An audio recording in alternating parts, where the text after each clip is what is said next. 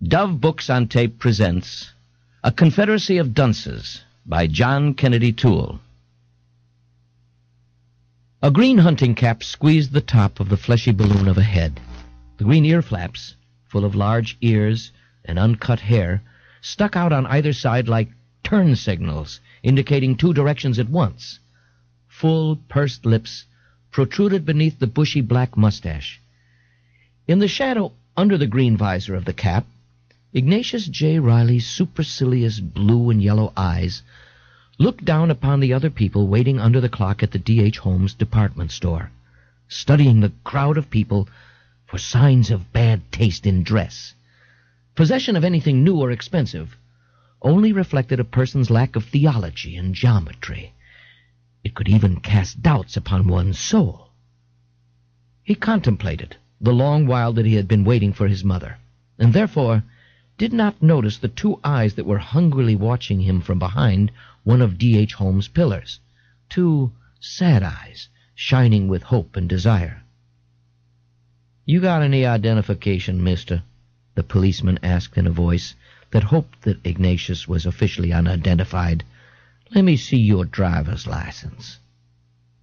"Is it part of the police department to harass me when this city is a flagrant vice capital of the civilized world?" Ignatius bellowed over the crowd in front of the store. "This city is famous for its gamblers, prostitutes, exhibitionists, antichrists, alcoholics, sodomites, drug addicts, fetishists, onanists, pornographers, frauds, jades, litterbugs, and lesbians, all of whom are only too well protected. If you have a moment, I shall endeavor to discuss the crime problem with you, but don't make the mistake of bothering me." "Let the boy alone," a voice said from the crowd.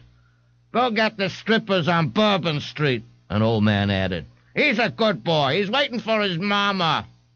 "Thank you," Ignatius said haughtily. "I hope that all of you will bear witness to this outrage." "You come with me," the policeman said to Ignatius with waning self-confidence. The crowd was turning into something of a mob. "We're going to the precinct." "Good boy can't even wait for his mama by D.H. Holmes," was the old man again. "I'm telling you, the city was never like this. It's the communists." "Are you calling me a communist?" the policeman asked the old man. "I'll take you in, too. You better watch out who you calling a communist." "You can't arrest me," the old man cried. "I'm a member of the Golden Age Club, sponsored by the New Orleans Recreation Department." Over the heads of the people, Ignatius saw his mother walking slowly out of the lobby of the department store, carrying bakery products as if they were boxes of cement. "Mother," he called, "not a moment too soon. I've been seized." Pushing through the people, Mrs. Riley said, "Ignatius, what's going on here? What have you done now? Take your hands off my boy." "I'm not touching him, lady," the policeman said. Is this here your son?" "Of course I'm her child," Ignatius said. "Can't you see her affection for me?" "She loves her boy," the old man said. "What you trying to do, my poor child?" Mrs. Riley asked the policeman. Ignatius patted his mother's hennaed hair with one of his huge paws. "You got plenty business picking on poor children with all kind of people they got running in this town." "How old is he?"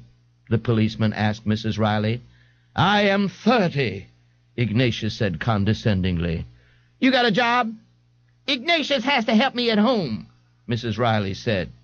"I dust a bit," Ignatius told the policeman. "In addition, I am at the moment writing a lengthy indictment against our century. When my brain begins to reel from my literary labors, I make an occasional cheese dip." "The policemen are all communists," the old man said. "You come on," the policeman said to the old man. He grabbed him roughly by the back of the coat. "Oh, my God," Ignatius said, watching the wan little policeman try to control the old man. "Now my nerves are totally frayed." "Help!" the old man appealed to the crowd. "It's a takeover. It's a violation of the Constitution." "He's crazy, Ignatius," Mrs. Riley said. "We better get out of here, baby." Mrs. Riley pulled him around the corner onto Bourbon Street, and they started walking down into the French Quarter. She pushed him through the door of the Night of Joy bar. In the darkness that smelled of bourbon and cigarette butts, they climbed onto two stools. My God, Mother, it smells awful. My stomach is beginning to churn. You want to go back on the street? You want that policeman to take you in? Ignatius did not answer. He was sniffing loudly and making faces.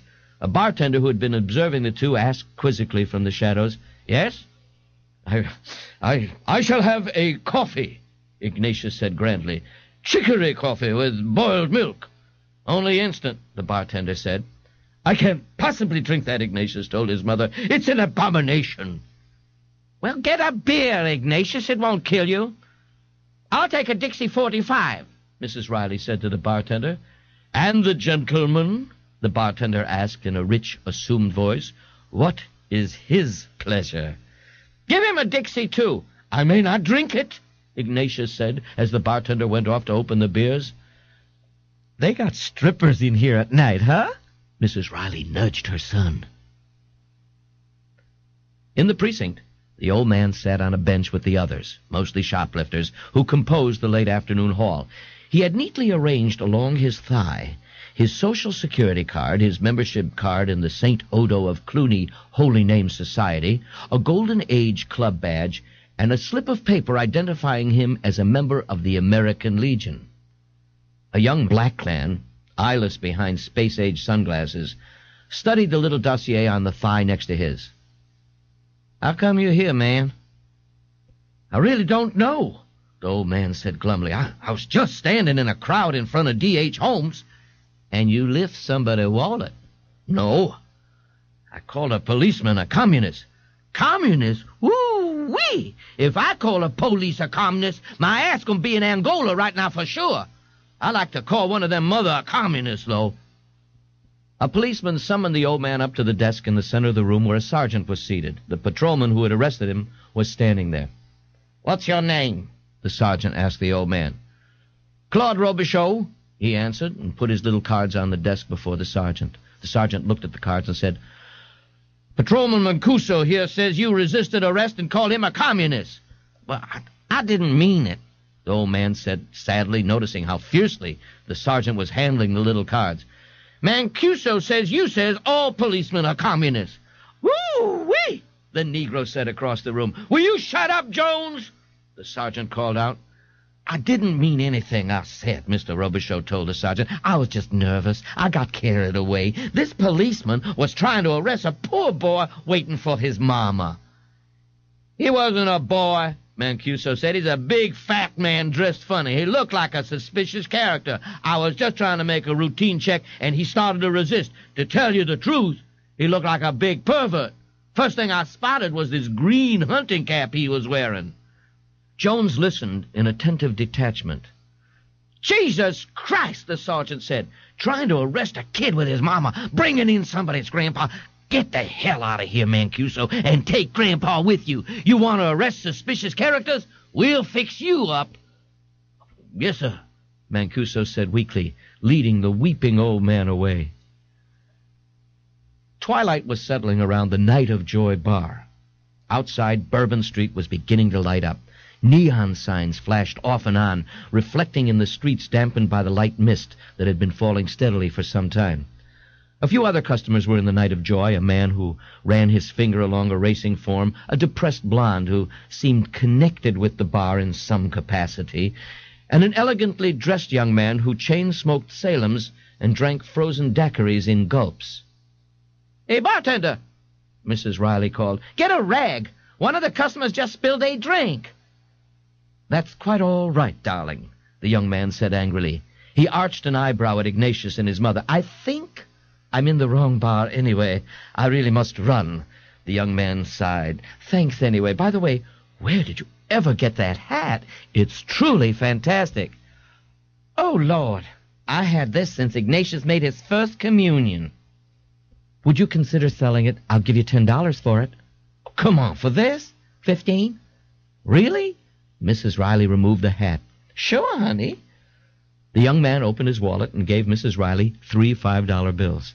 Draining his daiquiri glass, he stood up and said, "Now I really must run." "Ignatius, we gotta go now," Mrs. Riley said. "I'm hungry." She turned toward him and knocked her beer bottle to the floor where it broke into a spray of brown, jagged glass. "Mother, Are you making a scene? Ignatius asked irritably. What's going on here? A woman asked from the padded chartreuse leatherette door of the bar. She was a statuesque woman nearing middle age, her fine body covered with a black leather overcoat that glistened with mist. I'll leave this place for a few hours to go shopping, and look what happens. I gotta be here every minute to watch out you people don't ruin my investment. Just two drunks, the bartender said. I've been giving them the cold shoulder since they come in, but they've been sticking like flies. I beg your pardon, Ignatius said. It's just my luck to have this crap broken all over here just when I'm looking for a janitor. The woman looked at the bartender. Get these two out. Oh, yes, Miss Lee. Don't you worry, Mrs. Riley said. We're leaving. We certainly are, Ignatius added, lumbering toward the door, leaving his mother behind to climb off her stool.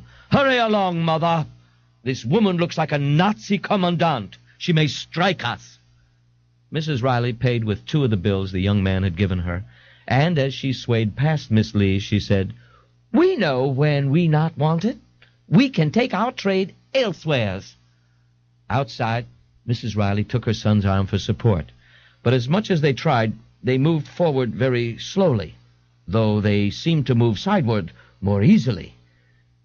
They continued along the wet flagstones of Bourbon Street. On St. Anne, they found the old Plymouth easily. Its high roof stood above all the other cars. Mrs. Riley climbed the curb twice, trying to force the car out of the parking place, and left the impression of a 1946 Plymouth bumper in the hood of the Volkswagen in the rear.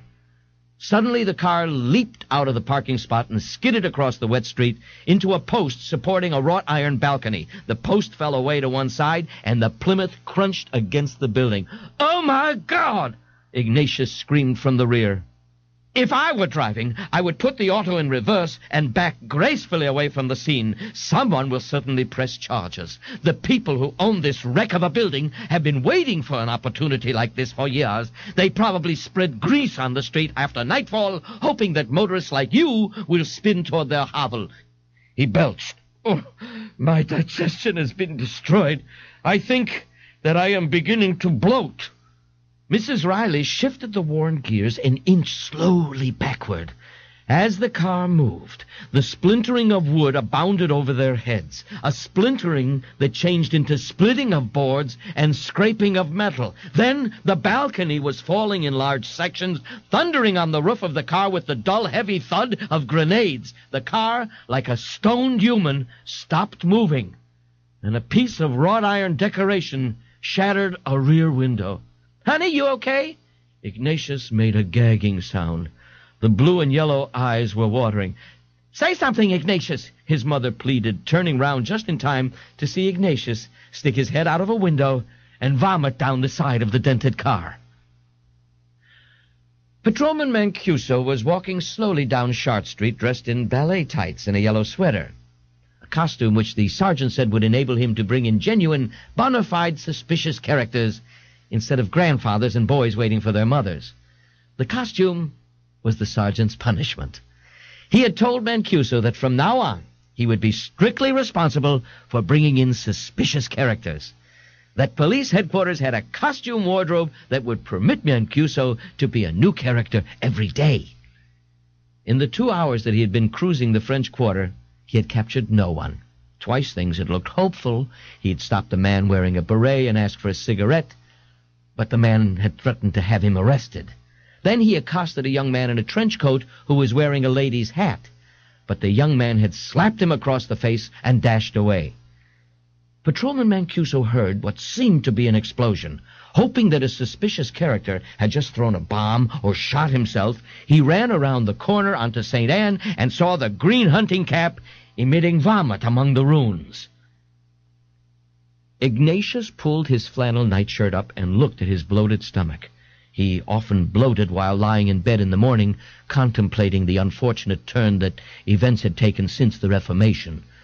Since the arrest and the accident, he had been bloating for almost no reason at all, his pyloric valve snapping shut indiscriminately and filling his stomach with trapped gas which had character in being and resented its confinement. Was the ludicrous attempt to arrest him the beginning of a bad cycle? The accident was also a bad sign. Ignatius's valve closed again, and he rolled over on his left side to press the valve open. How come about that porter job you got advertised in the paper? Yeah? Lana Lee looked at the sunglasses. You got any references? A police give me a reference. He tell me I better get my ass gainfully employed, Jones said, and shot a jet of smoke out into the empty bar. You got any experience as a porter? Hell, anybody can do that, especially colored peoples. Well, I've been looking, Lana Lee said, for the right boy for this job for several days. She put her hands in the pockets of her leather overcoat and looked into the sunglasses. This was really a deal, like a present left on her doorstep. A colored guy who would get arrested for vagrancy if he didn't work. She would have a captive porter whom she could work for almost nothing. It was beautiful. Lana felt good for the first time since she had come upon those two characters messing up her bar. The pay is $20 a week. Hey, no wonder the right man ain't showing up. Woo-wee! Say, whatever happened to the minimum wage? You need a job, right? I need a porter. Business stinks, take it from there. Last person working in here must have starved to death. You work 6 days a week from 10 to 3. If you come in regular, who knows? You might get a little raise. Patrolman Mancuso enjoyed riding the motorcycle. At the precinct, he had borrowed a large and loud one that was all chromium and baby blue, and at the touch of a switch, it could become a pinball machine of lashing, winking, blinking red and white lights. The forces of evil generated by the hideous and apparently impossible to uncover underground of suspicious characters seemed remote to him this afternoon. Although the days had lately been cold and damp, the afternoon had that sudden, surprising warmth that makes New Orleans winters gentle. Patrolman Mancuso appreciated the mildness, for he was wearing only a T-shirt and Bermuda shorts, the sergeant's costume selection for the day. The long red beard that hooked over his ears by means of wires did manage to warm his chest a little. He had snatched the beard from the locker while the sergeant wasn't looking. On his own time, he was going up to see that poor widow Riley. She'd looked so pitiful, crying in the middle of that wreck. The least he could do was try to help her. The address that Patrolman Mancuso was looking for was the tiniest structure on the block, aside from the carports. The 1946 Plymouth was parked in the front yard. The tiny yard was completely bare. There were no shrubs, there was no grass, and no birds sang. A woman screamed through the shutters of the house next door. Miss Riley's probably in the kitchen. Go round back. Patrolman Mancuso thanked the woman's voice and walked into the dank alley. Oh, it's you, Mrs. Riley said. How you doing, Mr. Mancuso? Come on in the house and we'll have us a nice cup of coffee. The kitchen was a large, high-ceilinged room, the largest in the house, and it smelled of coffee and old newspapers. Like every room in the house, it was dark. The greasy wallpaper and brown wooden moldings would have transformed any light into gloom, and from the alley very little light filtered in. Now, tell me what that man said. How much I gotta pay? I spoke with the man this morning, Patrolman Mancuso said. He got a contractor to appraise the damage. Mrs. Riley took the sheet of paper and read the typed column of itemized figures beneath the contractor's letterhead. Lord, $1,020? This is terrible. How am I going to pay that? She dropped the estimate on the oilcloth. You sure that is right? Ignatius strode into the kitchen in his nightshirt. Then he noticed the guest and said coldly, Ugh. Ignatius, you know Mr. Mancuso. Say hello. I do believe that I've seen him about, Ignatius said and looked out the back door. Patrolman Mancuso was too startled by the monstrous flannel nightshirt to reply to Ignatius's pleasantry. Ignatius, honey, the man want over $1,000 for what I did to his building.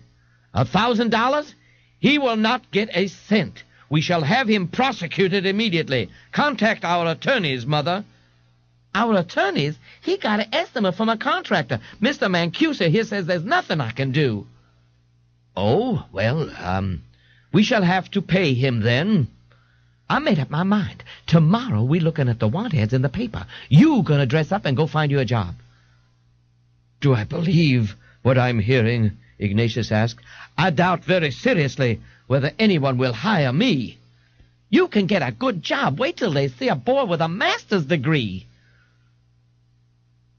Ignatius staggered up the brick path to the house, climbed the steps painfully, and rang the bell. "Ignatius, baby," Mrs. Riley cried when she opened the door. "What's wrong? You look like you dying." "My valve closed on the streetcar." "Lord, come in quick out of the cold." Ignatius shuffled miserably back to the kitchen and fell into a chair. "The personnel manager at that insurance company treated me very insultingly." "You didn't get the job?" "Of course I didn't get the job." "Did you go to the other places?" "Obviously not. Do I appear to be in a condition that would attract prospective employers? I had the good judgment to come home as soon as possible." "Lord, babe, you gotta look up." "Look up!" Ignatius repeated savagely. "I refuse to look up. Optimism nauseates me. It's perverse." "Ignatius, get a hold of yourself. Let's us look in the afternoon's paper. Maybe they got a nice job in there. Here, listen to this. I've been seeing this ad in the paper every day," Mrs. Riley said, holding the newspaper very close to her eyes. "Clean, hard worker man, quiet type." "Quiet type! Give that to me," Ignatius said, snatching the paper from his mother. "Clerical work, 25, 35 years old. Apply Levy pants." Ignatius yawned, exhibiting the flabby pink of his tongue. "Levy pants sounds just as bad, if not worse, than the titles of the other organizations I have contacted. I can see that I'm obviously beginning to scrape the bottom of the job market already." "Just you wait, babe. You'll make good." Patrolman Mancuso had a good idea that had been given to him by, of all people, Ignatius Riley. He had telephoned the Riley's house to ask Mrs. Riley when she could go bowling with him and his aunt. But Ignatius had answered the telephone and screamed, "Stop molesting us, you mongoloid! If you had any sense, you would be investigating dens like that Night of Joy bar in which my beloved mother and I were mistreated and robbed. In addition, the proprietress, Lana Lee, is a Nazi. We barely escaped with our lives. Go investigate that gang and let us alone, you homewrecker." The sergeant would be glad to know about the place. He might even compliment Patrolman Mancuso for getting the tip. Mr. Gonzalez turned the lights on in the small office and lit the gas heater beside his desk. In the 20 years that he had been working for Levy Pants, he had always been the first person to arrive each morning. The criteria at Levy Pants were very low. Promptness was sufficient excuse for promotion. Mr. Gonzalez became the office manager and took control of the few dispirited clerks under him. He could never really remember the names of his clerks and typists. They seemed at times to come and go almost daily, with the exception of Miss Trixie, the octogenarian assistant accountant, who had been copying figures inaccurately into the Levy ledgers for almost half a century. She even wore her green celluloid visor on her way to and from work, a gesture that Mr. Gonzalez interpreted as a symbol of loyalty to Levy Pants. Mr. Gonzalez was about to search Miss Trixie's area for his missing stamp pad when the door of the office opened and she shuffled in, scuffing her sneakers across the wooden floor. "Good morning, Miss Trixie," Mr. Gonzalez called in his effervescent tenor. "And how are we this morning?" "Who? Oh, hello, Gomez," Miss Trixie said feebly, and drifted off toward the ladies' room. Mr. Gonzalez took the opportunity of her disappearance to retrieve his stamp pad. Then the door opened, and one of the largest men that Mr. Gonzalez had ever seen entered the office. He removed the green cap and revealed thick black hair, plastered to his skull with Vaseline in the style of the 1920s. When the overcoat came off, Mr. Gonzalez saw rings of fat squeezed into a tight white shirt that was vertically divided by a wide flowered tie. It appeared that Vaseline had also been applied to the mustache, for it gleamed very brightly. Mr. Gonzalez prayed almost audibly that this behemoth was an applicant for a job. He was impressed and overwhelmed. Ignatius found himself in perhaps the most disreputable office that he had ever entered. The naked light bulbs that hung irregularly from the strained ceiling cast a weak yellow light upon the warped floorboards. Old filing cabinets divided the room into several small cubicles, in each of which was a desk, painted with a peculiar orange varnish. A very old woman hobbled into the room and bumped into a row of filing cabinets. The atmosphere of the place reminded Ignatius of his own room, and his valve agreed by opening joyfully. Ignatius prayed almost audibly that he would be accepted for the job. He was impressed and overwhelmed. "I have come in response to your advertisement." "Oh, wonderful. Which one?" the man cried enthusiastically. "We're running 2 in the paper, one for a woman and one for a man." "Which one do you think I'm answering?" Ignatius hollered. "Oh," Mr. Gonzalez said in great confusion. "I'm very sorry. I wasn't thinking. The cess doesn't matter. You could handle either job. I'm not concerned with cess." "Please forget it," Ignatius said. He noticed with interest that the old woman was beginning to nod at her desk. Working conditions looked wonderful. "Come, sit down, please. Miss Trissy will take your coat and hat and put them in the employee's locker. We want you to feel at home at Levy Pence." "But I haven't even spoken with you yet." "That's all right. I'm sure that we'll see eye to eye. Miss Trissy, this is one of our new workers." "Fine big boy," Miss Trixie said, turning her roomy eyes up toward Ignatius. "Well fed."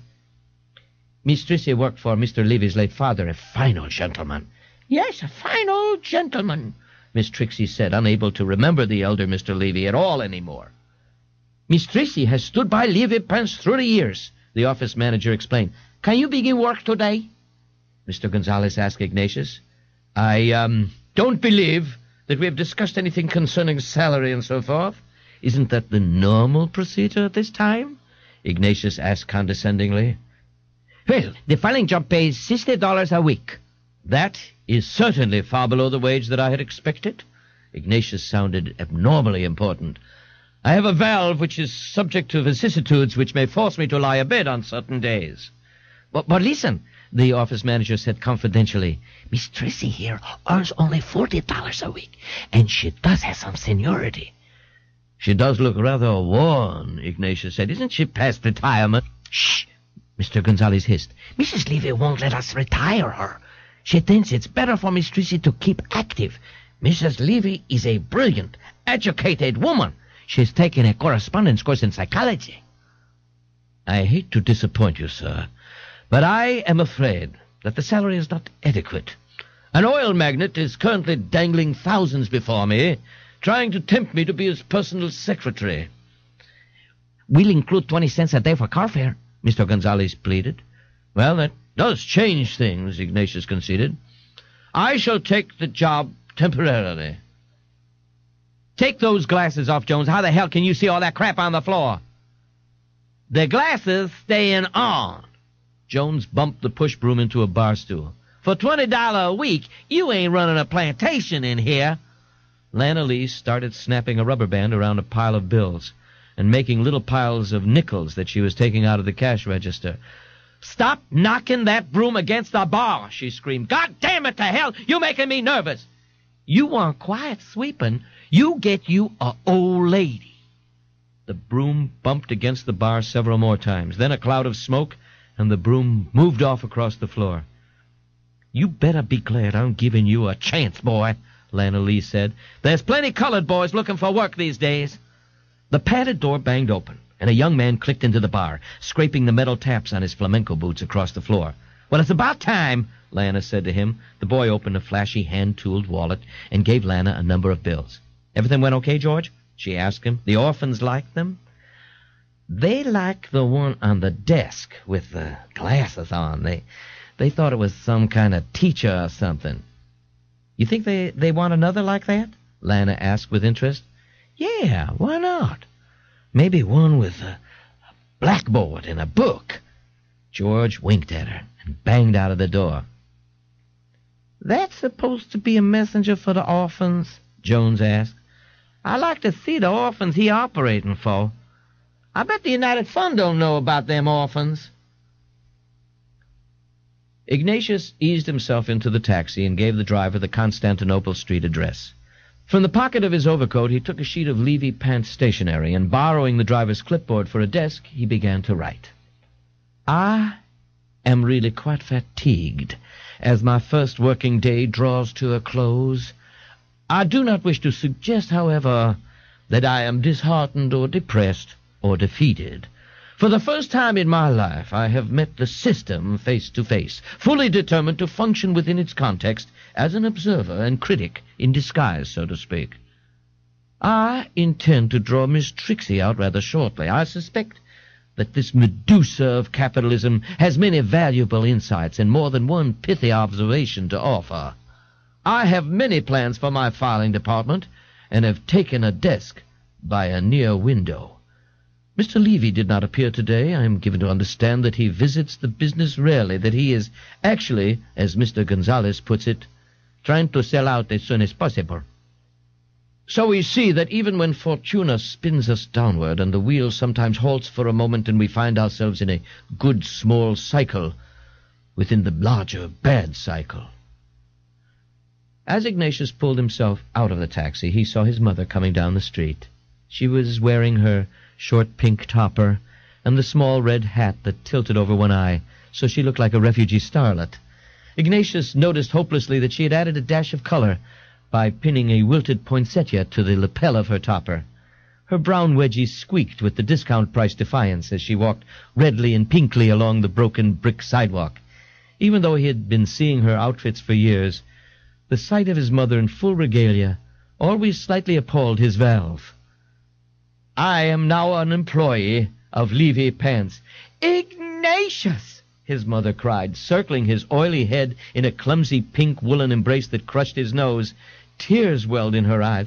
I'm so proud of my boy. I'm quite exhausted. The atmosphere in that office is hyper-tense. How much Levy Pants is going to pay you, darling? $60 American a week. Ah, that's all? There are wonderful opportunities for advancement, wonderful plans for the alert young man. The salary may soon change. You think so? Well, I'm still proud, babe. Take off your overcoat. Mrs. Riley opened a can of Libby's stew and tossed it in the pot. They got any cute girls working there? Ignatius thought of Miss Trixie and said, Yes, there is one. Mrs. Riley winked at Ignatius and threw his overcoat on top of the cupboard. Look, honey, I put a fire under this stew. Open you a can of peas, and there's bread in the icebox. I got a cake from the Germans, too, but I can't remember right off where I put it. Take a look around the kitchen. I gotta go. Where are you going now? Mr. Mancuso and his aunt. They're going to pick me up in a few minutes. We're going down by Fazio's to bowl. What? Ignatius screamed. Is that true? I'll be in early. I told Mr. Mancuso I can't stay out late, and his aunt's a grandma, so I guess she needs her sleep. This is certainly a fine reception I'm giving after my first day of work, Ignatius said furiously. Ignatius was tacking to a post near his files a wide cardboard sign that said in bold blue Gothic lettering, Department of Research and Reference, I. J. Riley, Custodian. He had neglected the morning filing to make the sign. Isn't that nice? Mr. Gonzales said when Ignatius had stopped hammering. It gives the office a certain tone.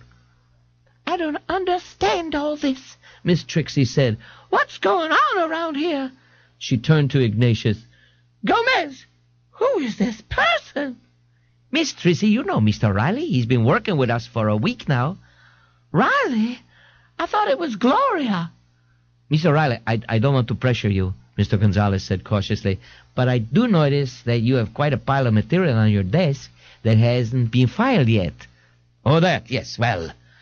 When I opened the first drawer this morning, I was greeted by a rather large rat, which seemed to be devouring the Abelman's dry goods folder.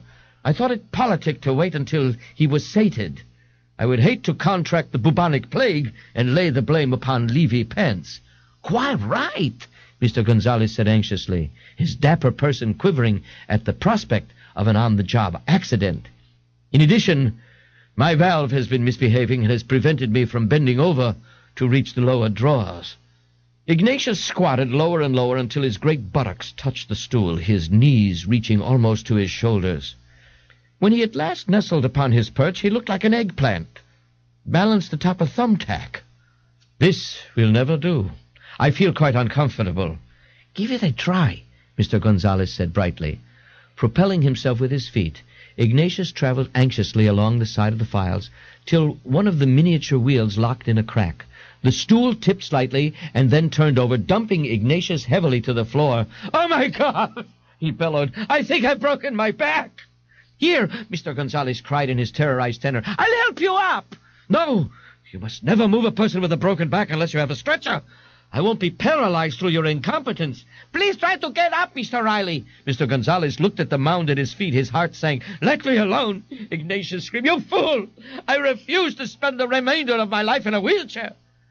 Mr. Gonzalez felt his feet turn cold and numb. The thud of Ignatius's fall had attracted Miss Trixie from the ladies' room. She came around the files and tripped on the mountain of supine flesh. "Oh, dear," she said feebly. "Is Gloria dying, Gomez? Oh, we'll help you up, Gloria." Miss Trixie assumed what was apparently a hoisting position. She spread her sneakers far apart, toes pointing outward, and squatted like a Balinese dancer. "Don't be nervous, Gloria," Miss Trixie said, rocking back and forth on her haunches.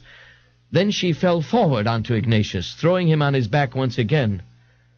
"What are you people doing down there on the floor?" a man asked from the door. Mr. Gonzalez's chipper face hardened into a mask of horror, and he squeaked, "Good morning, Mr. Levy. We're so glad to see you." "Is that Mr. Levy?"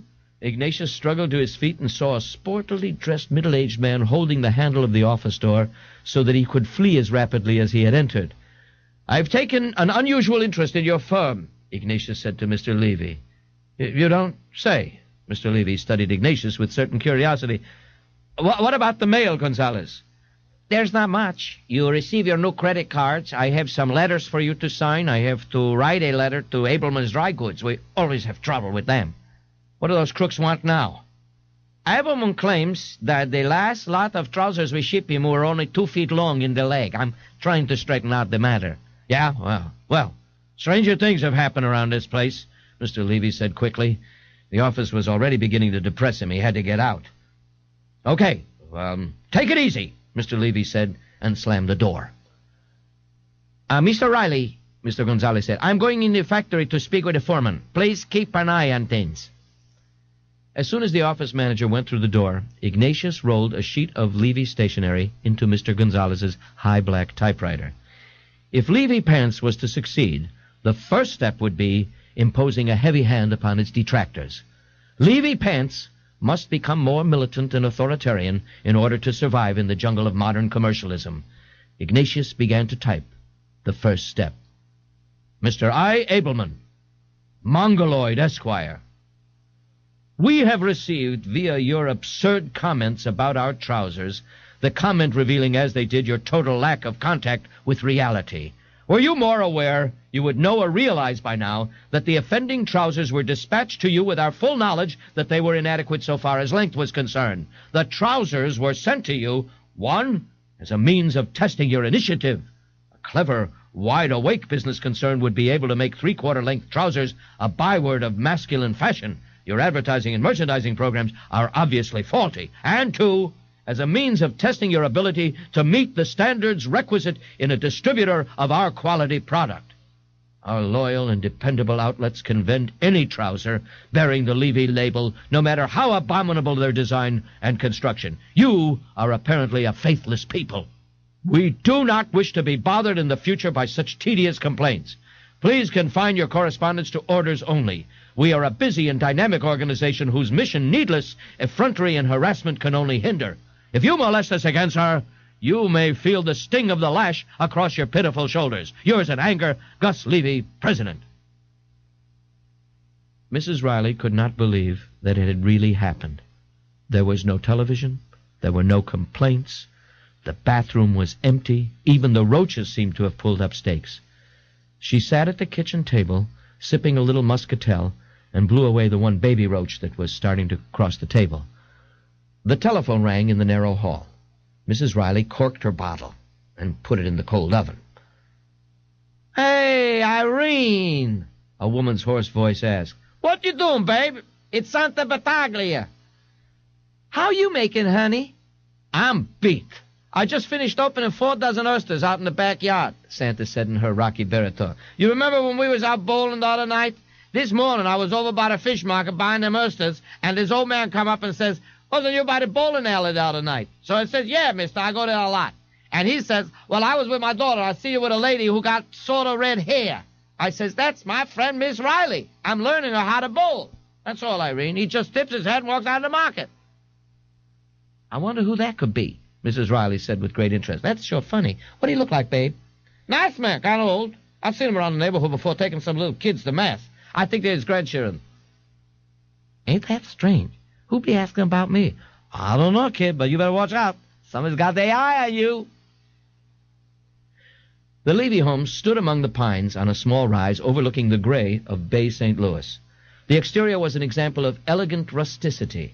The interior was as sensually comfortable as the human womb supposedly is. Mr. and Mrs. Levy, who considered each other the only ungratifying objects in their home, sat before their television set watching the colors merge together on the screen. Perry Como's face is all green, Mrs. Levy said with great hostility. He looks like a corpse. You better take this set back to the shop. Don't bother me, he said. I'm tired. When I went into town today, I stopped at the company. That always makes me depressed. What's happening there? Nothing, absolutely nothing. That's what I thought, Mrs. Levy sighed. You've thrown your father's business down the drain. That's the tragedy of your life. My father was a very mean and cheap man, a little tyrant. I had some interest in that company when I was young. Well, he destroyed all that with his tyranny. So far as I'm concerned, Levy Pants is his company. Let it go down the drain. He blocked every idea I had for that firm just to prove that he was the father and I was the son. You've never been a father figure to Susan and Sandra. The last time Sandra was home, she opened her purse to get cigarettes and a pack of rubbers falls on the floor right at my feet. That's what I'm trying to say to you. You never gave your daughters an image. No wonder they're so mixed up. I tried with them. Mr. Gonzalez sat next to his little heater, his peaceful soul suspended in a nirvana somewhere far above the 2 antennae of Levy Pants. The impossible had happened. Life at Levy Pants had become even better. The reason was Mr. Riley. What fairy godmother had dropped Mr. Ignatius J. Riley on the worn and rotting steps of Levy Pants? He was 4 workers in one. In Mr. Riley's competent hands, the filing seemed to disappear. He was also quite kind to Miss Trixie. There was hardly any friction in the office. Mr. Gonzalez was touched by what he had seen the previous afternoon. Mr. Riley was on his knees, changing Miss Trixie's socks. Mr. Riley was all heart. Of course, he was part valve, too. But the constant conversation about the valve could be accepted. It was the only drawback. End of side 1.